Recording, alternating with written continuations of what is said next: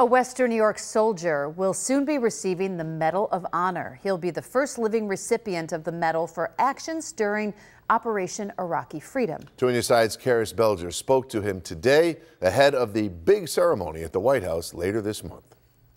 Good evening, Scott and Mary Alice. Staff Sergeant David Bellavia told me he never expected this kind of recognition. The honor comes from his experience in Iraq back in 2004, while Bellavia and his platoon were participating in an assault in Fallujah, Iraq. He helped save his platoon from opposing fighters. The experience is something he says greatly changed him, and after leaving the Army in 2005, he started a veteran advocacy organization. He says the honor isn't just his. He shares it with his comrades.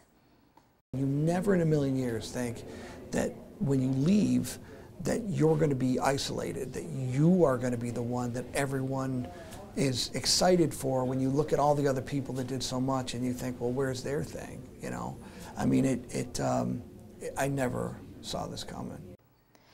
Bellavia says the attention is a bit shocking, but he hopes to use it to continue his work advocating for veterans. And Staff Sergeant Bellavia will officially receive the Medal of Honor at a ceremony at the White House in 2 weeks. Karis Belger, Channel 2 News.